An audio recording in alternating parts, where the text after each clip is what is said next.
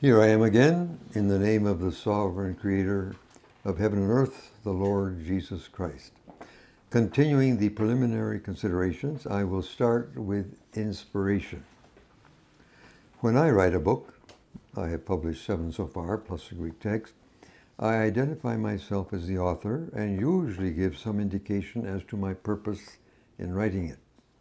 As a Christian, I was taught that our Bible, containing 66 books, is a written revelation given by the sovereign creator. So I ask, does the Bible identify itself? Does it claim to be divinely inspired? I begin with the claim and then attempt to verify it. In Genesis 1, verse 1, we read, "In the beginning God created the heavens and the earth." Now, the only one who could pass this information on to Adam, as I assume, was the Creator himself. The author is identifying himself. Adam certainly developed a written form for the language God gave him, and he would have made a written record of all that the Creator told him about the beginning of this planet. Jude's letter in the New Testament quotes Enoch's prophecy, a prophecy by Enoch. And for Jude to be able to quote that prophecy, it had been written and was still in existence in his day, in Jesus' time. And it would have been in Hebrew since Jude was able to read it. Now, if Enoch wrote, he was the 7th after Adam, remember? That was because Adam wrote. Enoch knew Adam personally. I would say further that everything that Adam wrote and anyone else wrote, all of that information was in the ark, otherwise it could not have survived. And God made it arrive in Moses' hand and so on. Hundreds, if not thousands of times throughout the Bible, we encounter God said or the Lord said. The prophetic books expressly claim to be messages given by God. Here's just one example. In Micah chapter 1, verse 1. "The word of the Lord that came to Micah of Moresheth in the days of Jotham, Ahaz, and Hezekiah, kings of Judah." In Psalm 138, verse 2, "You have magnified your word above all your name." Since a person's name represents that person, the point of that statement would appear to be that God's word represents his person even better than does his name. Well, you know, if you stop and think about that, it makes sense. If you never heard about me and someone just told you my name, you still would not know anything much about me. But if you read a book that I have written, then you will know something about my ideas, how my mind works, and so on. Psalm 119, verse 89, "Forever, O Lord, your word is settled in heaven." Well, if the word is in heaven, then it must be God's. And only an eternal being could produce an eternal word. 1 Peter 1:25 quotes Isaiah 40, verse 8, "The word of the Lord endures forever." And there are a number of further passages that say essentially the same thing. Again, only an eternal being could produce an eternal word. In Matthew 5, verse 18, "Assuredly I say to you, until heaven and earth pass away, not one iota nor one tittle shall pass away from the law until everything happens." End quote. Sovereign Jesus is making a statement about the preservation through time of the precise form of the sacred text. Only a maximum authority could guarantee something like that. 2 Timothy 3, verse 16, "All Scripture is God-breathed." Paul coins an expression to describe the intimate connection between God and his written revelation. It is like his very breath. Now Romans 14, verse 24, "Now to him who has power to establish you according to my gospel and the proclamation of Jesus Christ, according to the revelation of the mystery kept secret through the long ages, but now revealed and made known through the prophetic scriptures according to the command of the eternal God, with a view to obedience of faith among all ethnic nations." End quote. Since it is being revealed only now, these prophetic scriptures must be New Testament writings and given by God. In passing, 5.2% of the Greek manuscripts place verses 24 through 26 at the end of the book, rather than in chapter 14 here. Paul habitually places doxologies throughout his letters. They do not always occur at the end. Going on to 2 Peter chapter 1, verses 20 and 21, knowing this first, that no prophecy of Scripture comes to be from private release. For no prophecy ever came by the will of man. Rather, holy men of God spoke as they were carried along by the Holy Spirit. End quote. Here we have an impressive description of the process of inspiration. Let me explain my translation. The word rendered release occurs only here in the New Testament. But the basic meaning of the root is to loose or release. With reference to a prophetic word, it could refer either to its enunciation, origination, or to its interpretation. Verse 21 makes clear that here it is the origination. False or fake prophecies derive from the will of the prophet, or demonic influence, but true prophecy never does. Going on, I like the definition of the scriptures that we find in Romans 2 verse 20.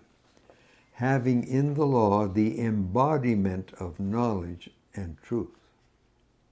Who but the sovereign creator could produce a written revelation that embodies knowledge and truth?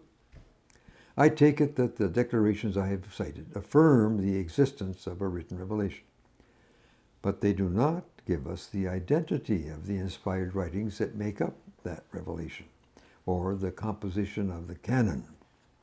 I will take up that question in its turn. But first I consider that I have dealt adequately with the claim.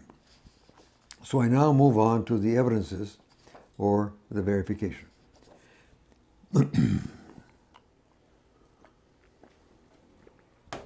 A literature that claims supernatural origin should be intrinsically supernatural and should produce supernatural results.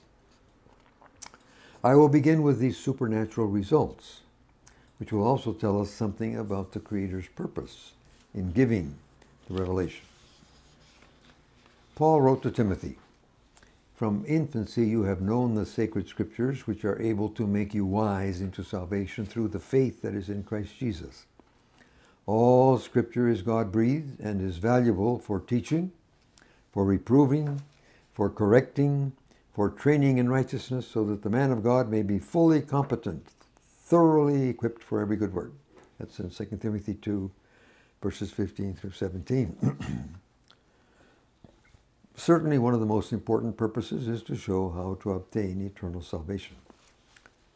Then Paul goes on to say that Scripture is valuable for 4 things.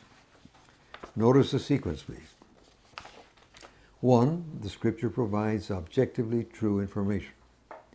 2, then the Holy Spirit uses His sword to convict of sin.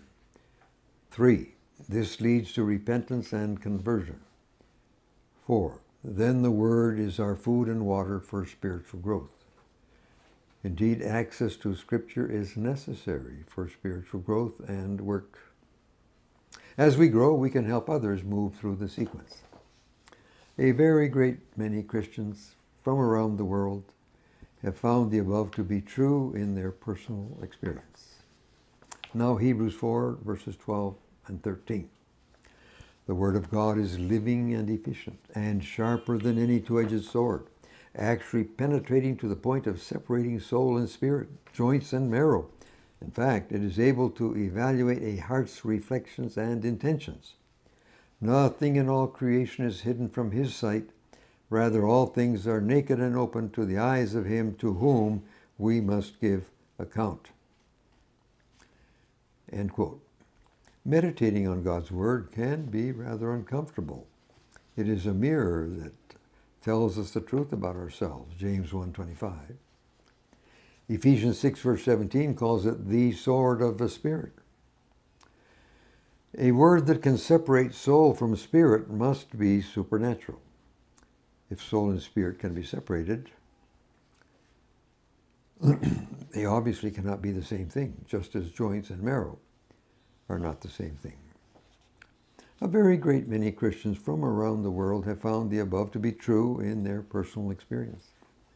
Returning to Hebrews 4:13, we must give an account to the judge who knows all the facts. This knowledge really ought to turn us into serious people, diligent seekers of God. But now let's look at Joshua 1 verse 8. This book of the law shall not depart from your mouth, but you shall meditate in it day and night, that you may observe to do according to all that is written in it. For then you will make your way prosperous, and then you will have good success. James 1:25 says something very similar. Moses said to the Israelites, set your hearts on all the words which I testify you among you today, which you shall command your children to be careful to observe all the words of this law, for it is not a futile thing for you, because it is your life. Deuteronomy 32 verses 46 and 47. A very great many Christians from around the world have found the above to be true in their personal experience. Recall that I am presenting the evidence, the effect that inspiration produces. Now Romans 1:16 and 17. I am not ashamed of the gospel of Christ, because it is the power of God for the salvation of each one who believes, for the Jew first and the Greek, because in it God's righteousness is revealed from faith to faith, just as it is written, the righteous one will live by faith. End quote. The gospel is the power for the salvation. As sovereign Jesus said in John 14 verse 6, I am the way, the truth, and the life. No one comes to the Father except through me. There are not many ways, only one. Returning to Romans 1:16, where did Paul get the idea of shame? A world controlled by Satan does all it can to cow any who dare to proclaim the truth. Paul cited Habakkuk 2 verse 4. To live by faith, you must move from one exercise of faith to another. Millions of lives have been transformed by the power of God's Word. So where did that power come from? The inspiration of the sacred text is an intrinsic quality. It is because it is. However, we can perceive the inherent quality comparing inspired material with material that is not inspired. Consider the nature of the Bible's content or message. It is not the sort of thing that the human being would wish to write even if he could. Nor is it the sort of thing that he could write even if he wished to. And then there is the unity of the Bible. Even though the 66 books were written by at least 30 different human authors during some 2,000 years and in two very different languages, Hebrew and Greek, the whole is coherent. It does not contradict itself. There are also specific and detailed prophecies, even including a person's name given centuries before the fact, that were precisely fulfilled. For those who believe that Jesus Christ is God, his attitude toward the Old Testament will be relevant. He ascribed absolute authority to the Old Testament. In John 5, verses 45 through 47, he placed the writings of Moses on a par with his own word, that he declared to have eternal validity. You see that in Luke 21, verse 33. As reported in the four Gospels, Jesus cited at least Genesis, Exodus, Numbers, Deuteronomy, Psalms, Isaiah, Jeremiah, Daniel, Hosea, Jonah, Zechariah, and Malachi. In Luke 24, verse 44, he explicitly recognized the three divisions of the Hebrew canon: law, prophets, and writings, which he called Psalms. And then there is Matthew chapter 23 and verse 35. Let's pay close attention, please.